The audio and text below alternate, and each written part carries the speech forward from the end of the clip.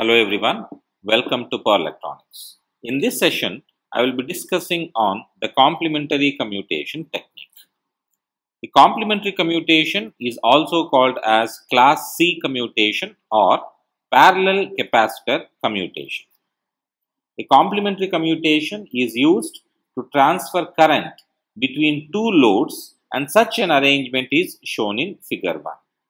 In this commutation technique, the firing of one thyristor commutates the other one.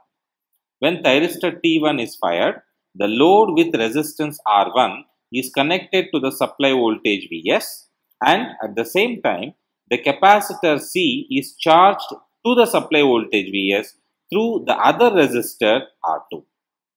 When thyristor T2 is fired, the capacitor is then placed across the thyristor T1, and the load with resistance R2 is connected to the supply voltage Vs. Since the thyristor T1 is connected to the capacitor C with its anode connected to the negative plate and the cathode connected to the positive plate of the capacitor, thyristor T1 is reverse biased and is turned off because of the impulse commutation. Once the thyristor T1 is turned off, the capacitor voltage is reversed to a value of minus Vs through resistance or load resistance R1, T2 and supply. Therefore, the polarities of the capacitor plates will be reversed. If the thyristor T1 is now fired, the capacitor voltage will fall negatively across the anode to cathode terminals of thyristor T2, and it is turned off once again in the same way the thyristor T1 had turned off. In this way, the cycle is simply repeated. Normally, the two thyristors conduct with equal time intervals, and we have the waveforms for the voltages and currents for the pattern, that is R1 equals to R2 equals to some load value of R. Now, since each thyristor is switched off due to impulse commutation, this type of commutation is also known as complementary impulse commutation. Now, we finally come to the discussion of the waveforms. The first waveform we have been shown here is the current waveform across the capacitor. Then we have the voltage waveform across the capacitor itself. Since it is a voltage commutation, it is the voltage across the capacitor waveform that is very important to us. Now, let us assume that initially the thyristor T1 was open, and when the thyristor T1 is triggered at some time t here, you can see the capacitor will start to charge through the alternating load resistance, and it will reach a maximum value of which is equal to plus Vs, and it will stay there as long as that thyristor is on. Now, when I want to turn off the main thyristor, which is T1, I have to trigger the secondary thyristor. You see, till then the secondary thyristor or T2 was open circuited, and at this exact instant, when I turn on the secondary thyristor T2, the capacitor voltage, as I already have discussed, will fall negatively across the thyristor T1, and this will commutate the thyristor T1.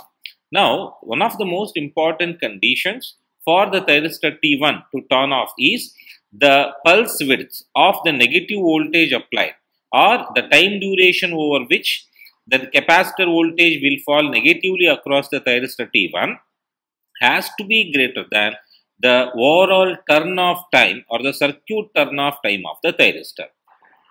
If this time duration is not long enough, that is, if this is lesser than the turn-off time of the circuit, then the thyristor may never go back into a properly off-state condition.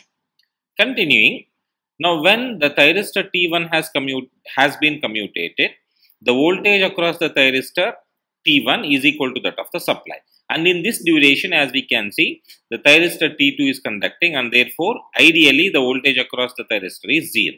Now, if I want to turn off thyristor T2 now, I have to turn on or trigger thyristor T1.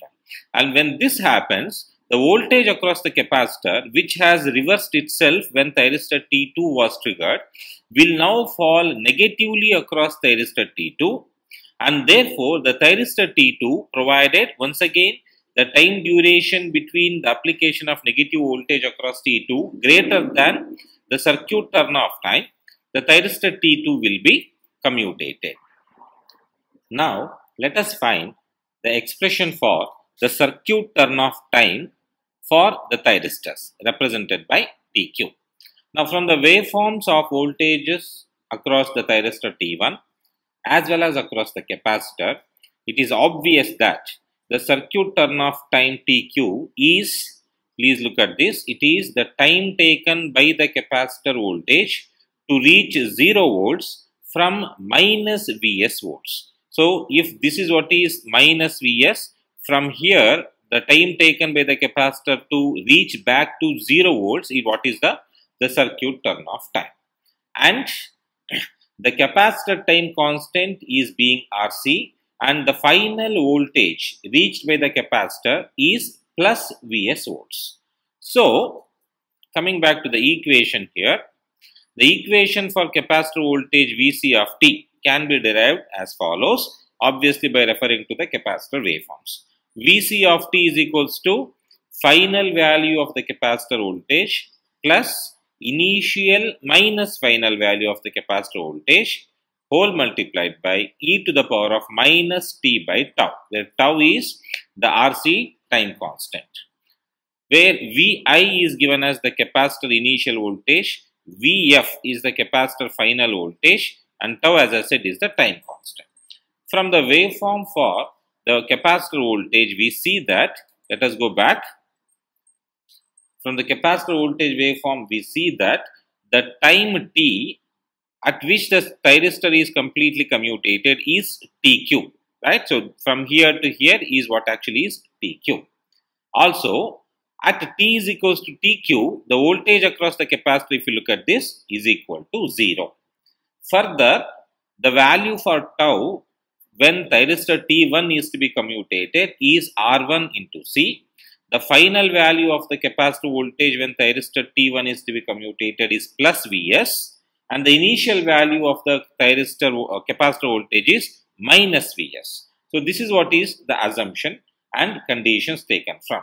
Substituting these values, that is, at time t is equals to 0, Vc of t is 0, Vf is Vs, that is final voltage, and initial voltage is minus Vs. So, substituting these values into equation 1, 0 equals Vs plus initial value is minus Vs minus of final value is again plus Vs into e to the power of minus e to the power of minus TQ whole divided by R1 into C.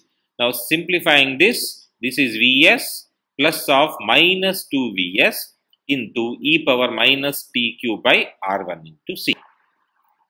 Now, taking Vs to the LHS, we get Vs equals to 2 Vs into e power minus TQ by R1 into C. Let us cancel Vs on both sides and take this 2 into the denominator of LHS, which will give us 1 by 2, which is equals to 0.5, is equal to e power retained as it is.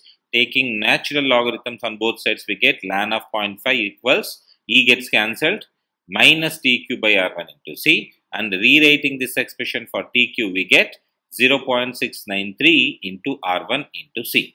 It has to be noted that this time constant should be greater than the thyristor or the device turn-off time of thyristor T1. Very similarly, when you try to commutate thyristor T2, you will obtain the expression for TQ as 0.693 into R2 into C. Usually, as we already have stated, we keep for complementary commutation R1 equals R2 equals to R. Therefore, the overall or the simple equation for the circuit turn-off time is given by 0.693 into R into C. Right. So, that is about the discussion on complementary commutation technique.